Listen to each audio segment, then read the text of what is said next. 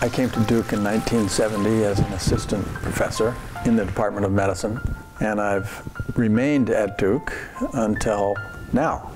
Well, I'm most proud of the adult division of infectious diseases that I led and helped build, along with others, for the past 15 years.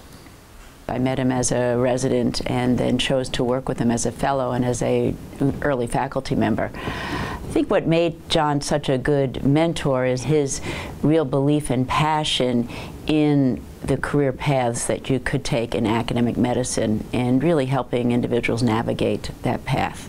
I think my role as division chief was to foster the careers of the new faculty members.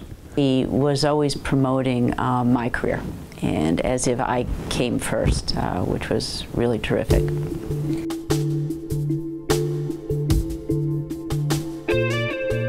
What wasn't known at the time was that AZT as a single drug wouldn't be that effective over time, and in fact that's what the study demonstrated. Our study was very controversial. The NIH funded investigators were publishing their studies and seemed to believe that AZT was the answer. In parallel studies, however, we demonstrated the serious limitations of monotherapy.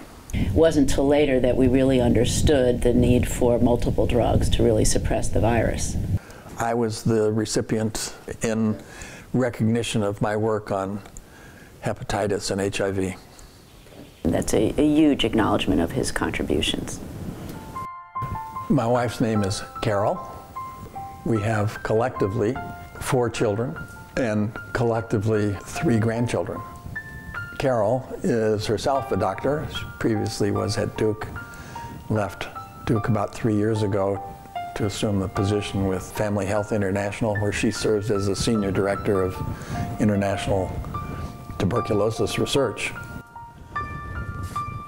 My oldest son helped me build a wine cellar in my basement. He's an expert woodworker. I used to run a lot in high school and college, and then as older adults. And my youngest son and I have been skiing together on a number of occasions. Carol and I enjoy playing golf together. She's, at this moment, better than me, which doesn't make me all that happy.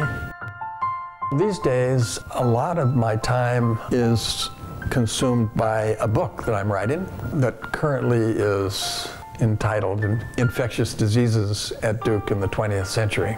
Particularly in the spring and summer and fall, Carol and I are working on a garden that's probably larger than we need.